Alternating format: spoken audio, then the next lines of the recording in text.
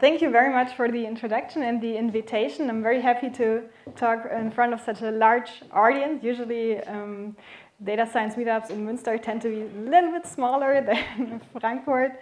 So yeah, I'm very happy to show you or to talk about one of my favorite topics at the moment, and this is it's called Decoding the Black Box in the title, but here on my slides I wrote explaining complex machine learning models. But it's basically the same idea, and you already got the perfect teaser actually from Joe, because he used the LIME package that I'm also going to explain and talk a little bit more in detail what LIME actually does and how it works and why it is useful in data science. A few short words about myself. So I'm a biologist by training, so I studied biology and did a PhD in bioinformatics mainly, and I worked as a postdoc for 2 years. But I already knew that I didn't really like this whole system in academia where you have to apply for new grants every year or every other year, and it's not something I was comfortable with. So like many other people, I ended up as a data scientist.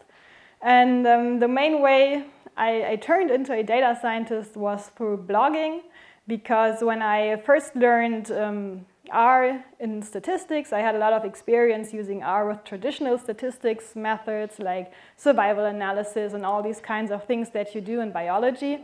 But it's not really something that most companies use with their data. I mean, machine learning, of course, is a main part, but yeah, the traditional statistics tend to be a little bit neglected, even though they are also useful.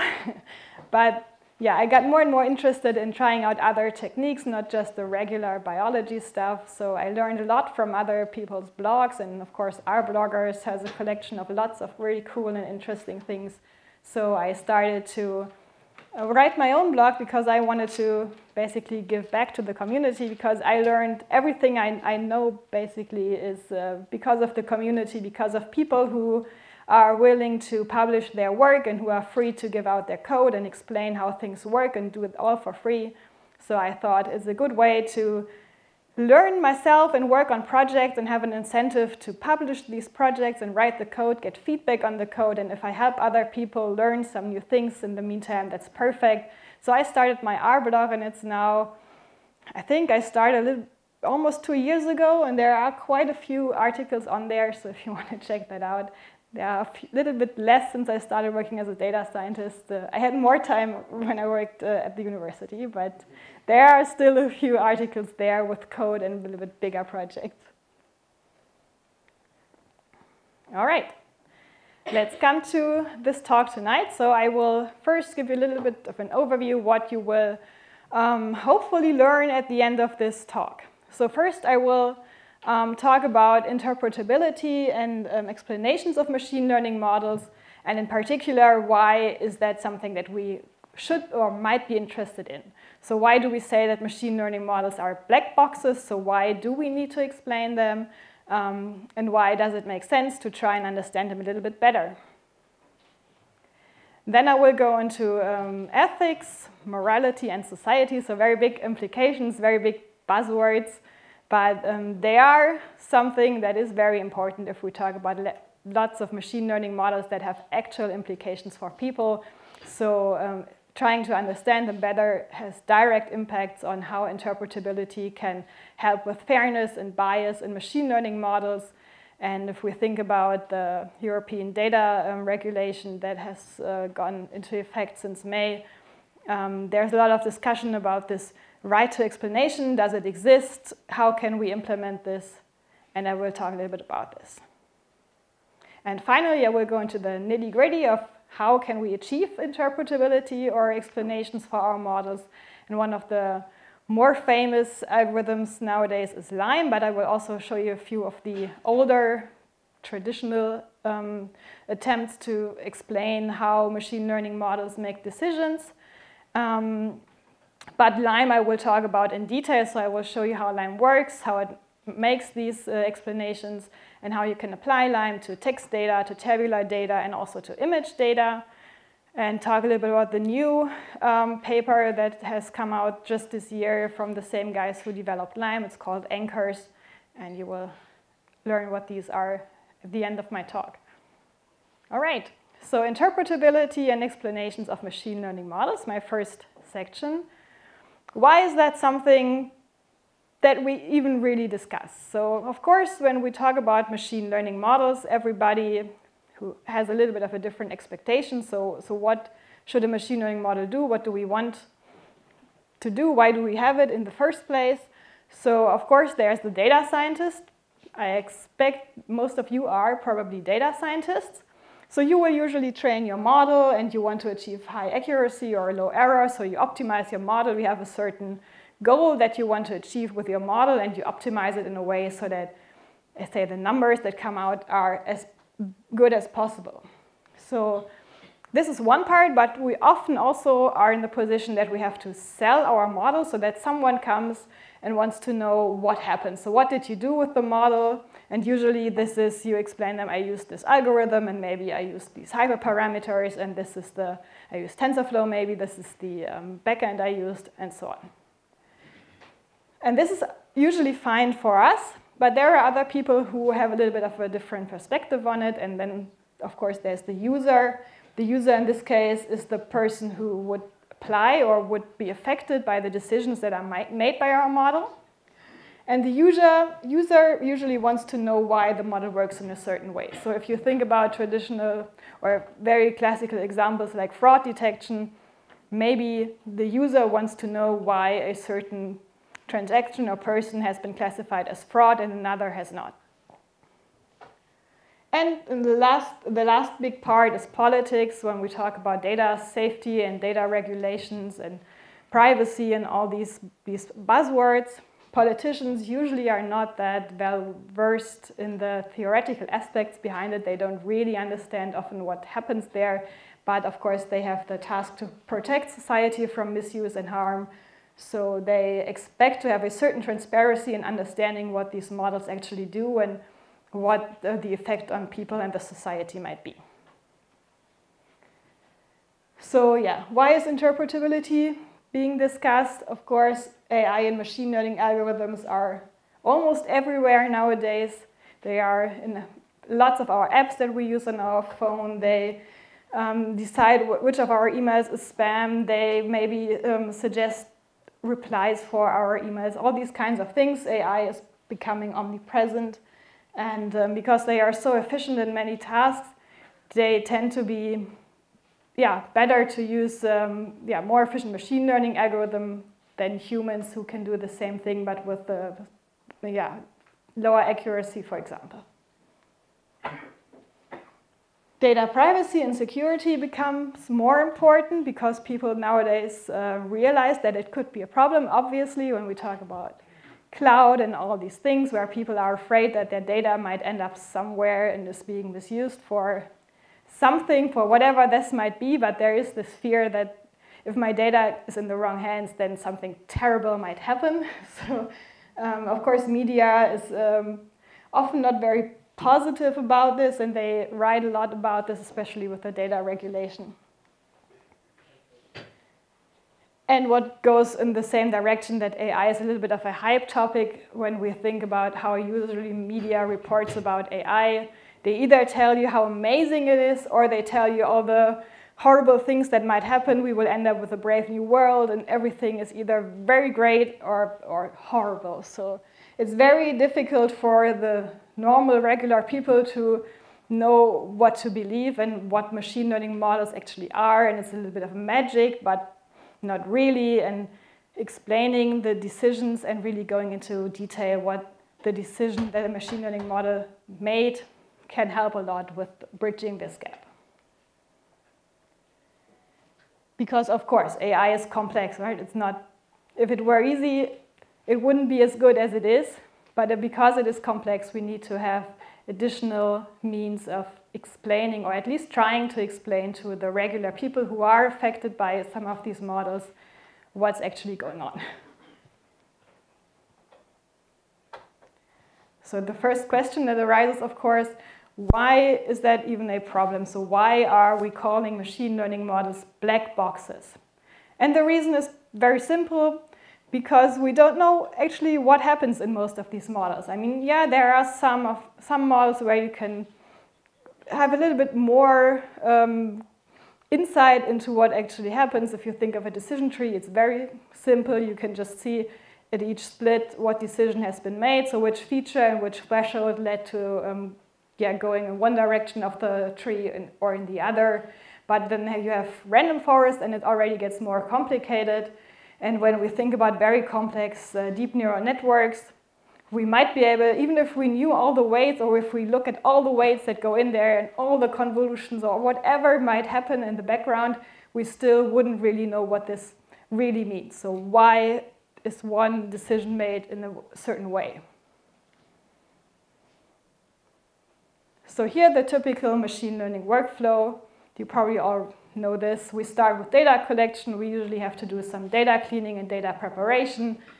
Then we come to the fun part, the model training. We train our models. We optimize the hyperparameters. And finally, we end up with a model that's, for us, is the best model. Maybe it has 99% accuracy. We are really happy. We go to our boss and say, here, we have the perfect model. We can deploy it now. Everything is perfect. Our numbers say so. So here, let's stop. And that's where usually we stop, right?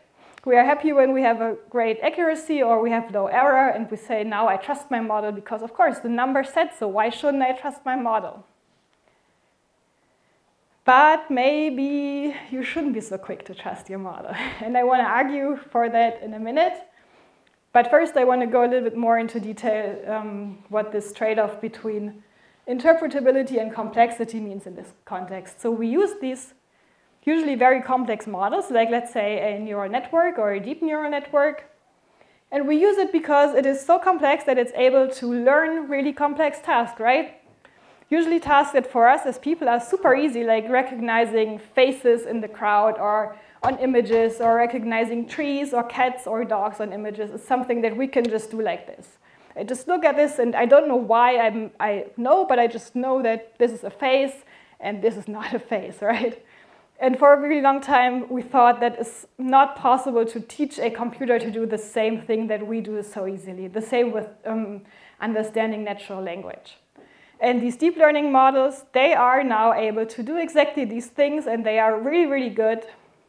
So we don't really know why they are as good as they are. I mean, of course, different architectures have been tried out and they worked, but for a lot of them, we just really don't know why some things work and other things don't. So they are really complex and they are really good at what they do, but they are really hard to understand. So of course, if we look at very simple things like linear regression models or logistic regression, it's very easy to understand what happens there.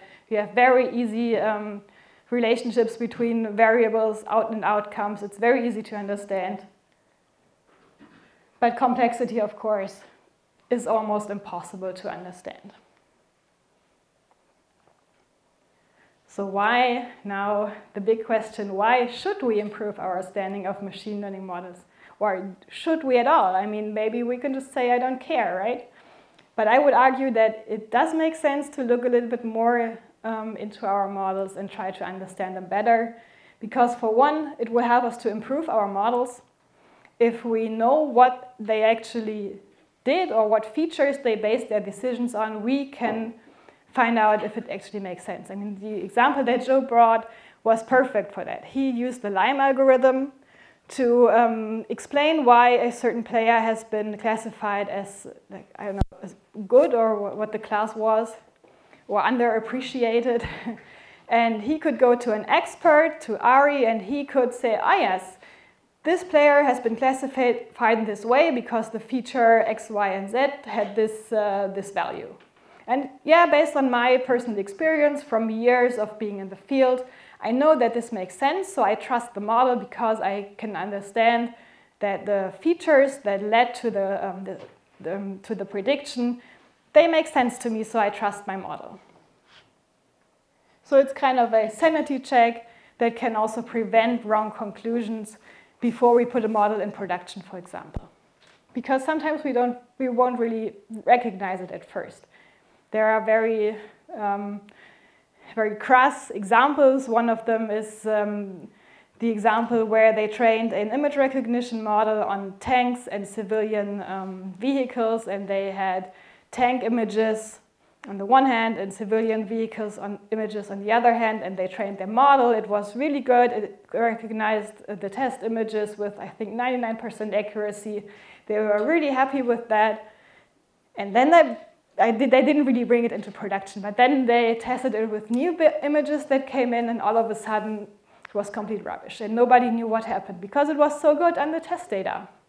And after a long time, they found out what the model actually based its predictions on wasn't the object that was of interest, so the tank or the civilian vehicle, it was the background.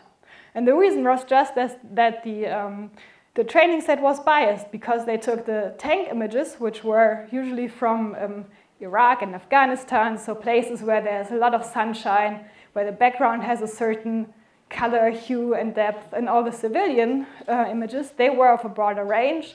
A lot of them had darker backgrounds, or even rain or whatever. So what the model learned was the wrong feature. And you didn't know this because you had no way to check what features were these predictions based on. And if we had something like Lime back then, we could have run this algorithm. It would have shown us that, here the prediction has been made because of the background. And we as humans could intuitively understand that this is the wrong feature, and we could have prevented, okay, this model did not go into production, no civilian the vehicle was shot down because of this model, but it could have been, and it could have been prevented if we knew what happened. So what comes, of course, with this is improving trust and transparency. If we understand our models, we can trust them better, and they are more transparent, we can explain them better to people, and we can justify that our models are making the right decisions. And this will, in the end, help to prevent bias and to promote fairness if we think of societal, decisions that impact society. So here, the improving our models part with a few examples. The first example is, I think the first two examples are from the Lime paper. There's the link to the Lime paper in the corner. They are basically very similar to what I just explained, just that here they tried to classify images of wolves and huskies, and the same thing happened. The training set was biased. What the model actually learned was whether there's snow in the background or not. Similar with text classification of message boards, where they had Christian and atheist message boards. And what they found out with their model is that sometimes a very accurate model can base these predictions on completely weird things, like, let's say, the domain email address @gmail.com was linked somehow with atheist posts. Doesn't really make sense. We know this is not a generalizable feature, but the model didn't know this because the training set represented this data in a way that led to this wrong conclusion for the model. So the same if we want to apply this to image recognition, to our pre-trained nets like Google's Inception Net. If we know which areas of the image contribute to a decision, we can know if it makes sense or not. So yeah, lack of misunderstanding obviously can lead to mistrust in our model, and this is particularly relevant when we think of societal impact of models. So yeah, I will not go into detail into all these examples here, but there are lots of examples where models learned weird things because the data was somehow skewed. For example, this pneumonia example here, they trained a model. They wanted to know if asthma patients or regular patients were more likely to suffer from pneumonia if they were in the hospital. And what the model found that asthma patients were somehow less likely to suffer from pneumonia if they were in the hospital. So really weird, right? Because humanly, intuitively, would think this does not make sense. Someone who has a bad lung is more likely to suffer pneumonia. And the reason was that these patients, these asthma patients, tended to have a higher level of medical supervision already. So they were more likely to go to the doctor earlier. They were under closer supervision, so they recognized these pneumonia cases earlier, and so they ended up having fewer cases of pneumonia. Something really weird, but here you can see that training machine learning models isn't always that easy to just look at metrics like accuracy or error. Sometimes you really have to understand what's actually happening with the data that goes into the model. So of course we talk in terms of models that are used in businesses. It's not life or death like in a medical field, but here, even here, we can save a lot of data if we catch the model doing something it's not supposed to do before we put it into production, and maybe learn after weeks or months of model that makes wrong decisions and costs us money. What's happening now? I don't know what that is, but all right. Okay, so identifying and preventing bias. I think there should have been a nice cover slide that introduces you the next section about society, ethics, and morality. Just imagine it's there. So the first thing that is important for society, ethics, and morality is identifying and preventing bias. So, of course, as I just said, the data that we put into our model has a very, very strong effect on the features that are learned. So if we have a biased ground truth or biased data, our machine learning model will become a self-fulfilling prophecy. So one example is credit checks, of course. So there are models that will predict or will classify. Let's say you go to a bank, you want to apply for a loan because you want to buy a house, and the model will get all your feature information. It has been trained on historical data, and now it will decide whether you get the loan or not. So what happens if it decides a certain way? If it says, no, you will not get a loan, you won't know why, and maybe it's based on something that's wrong. Maybe it's based on a societal bias that's in the data. Maybe, let's say, colored people were historically less likely to get a loan, not because they were actually less likely to pay back the money, but just because the societal biases prevented them from getting loans because the people who made these decisions were biased in their way of thinking. So this will now be in the data, and our model will learn, yes, based on historical data, colored people were less likely to get a loan, so there must be a reason for it, and it will learn this feature and, yeah, make the prediction if you are not careful, if you don't think about these things before, or if you don't recognize this might be a problem. Similar with models that help judges, I think in California, decide whether prisoners are eligible for parole or not. The same thing here. You might have societal biases in terms of race or gender or whatever, and these biases might be learned by your machine learning model without you actually realizing that you are here promoting a societal bias that's not based on real facts, but just because our ground truth is biased. And if we think of job candidate matching, here we have the same thing. If historically women were, there are very few women in IT jobs, let's say. I mean, here there are a bit more women than usual, but oftentimes I'm the only woman in a group of 50 people, let's say. So if the historical data has such a bias in there, this might be learned, right? And if now I apply for a job and the machine learning algorithm has learned that women are less likely to be a good fit for an IT position, I might not get a job, not because I'm not qualified enough, but simply because something else was biased. And the last very important argument for why should we explain our models better is this much talked about right to explanation, if it exists. So yeah, I already said since May, you all probably know it, the new EU general data protection regulations are being enforced. And there is this EU regulation, you probably already know what it is. So supposedly strengthens the data protection of everybody, but it has a few very interesting passages in there. So this is actually from Articles 13, 14, 15, and 22. So the main parts there, the controller shall provide the following information.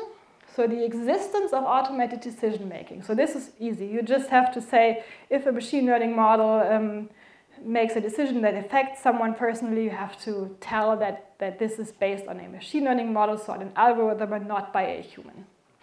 But the second part is much more interesting. And meaningful information about the logic involved, as well as the significance and the envisaged consequences of such processing for the data subject. So now I'm not 10 minutes? Oh no, I'm much too slow. So yeah, we can think a lot about what does it mean? Is this really something, a right to explanation? But it might be, and we might have to justify the decisions our models make. So now, how can we find these explanations? And we want to mainly answer this question. Can we trust our model with more than just accuracy or error? So interpretability is more than feature importance, because feature importance is, you can calculate this for a lot of algorithms, like let's say random forest. You can calculate something similar for neural nets, even though it's a little bit tricky whether that's actually meaningful. But let's just say it's not really what interpretability means.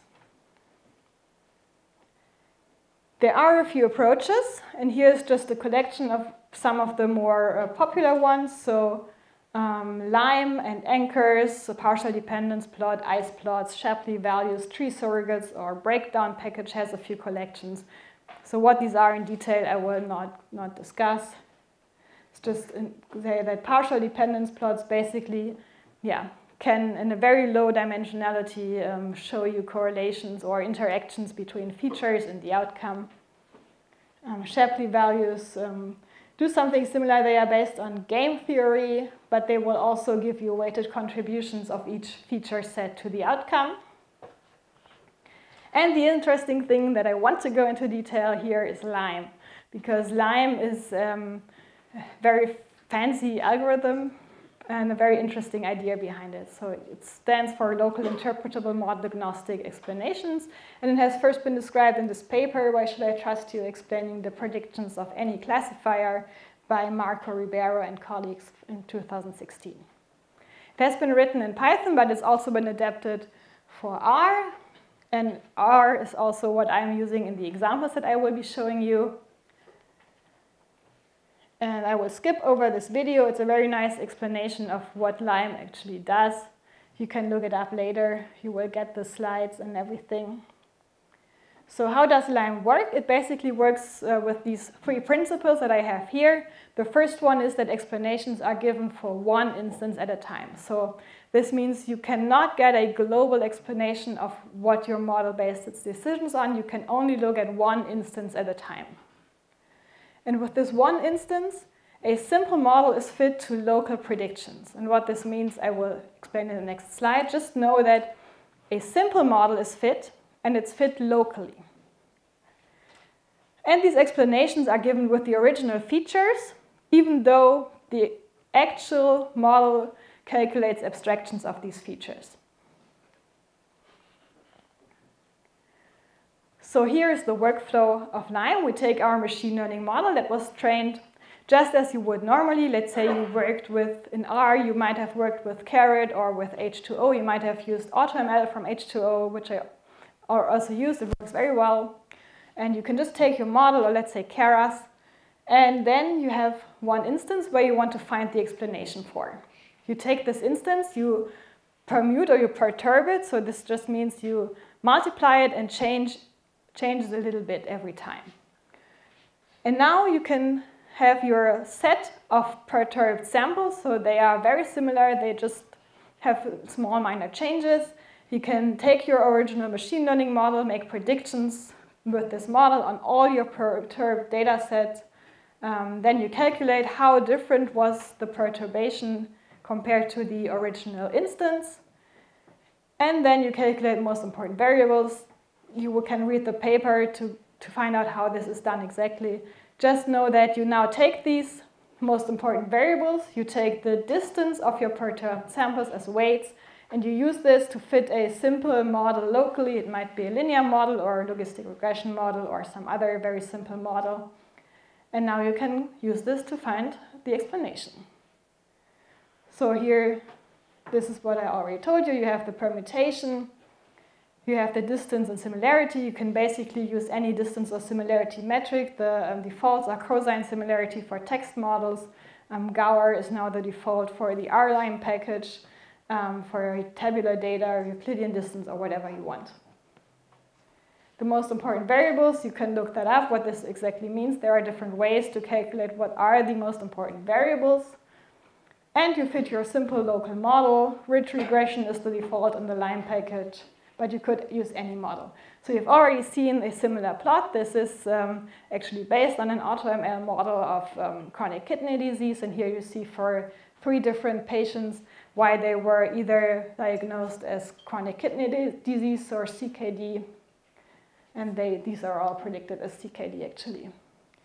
And you can see for each feature and the value that the feature had, whether it supports or contradicts the explanation, the prediction. You can do a similar thing if you have image classification models.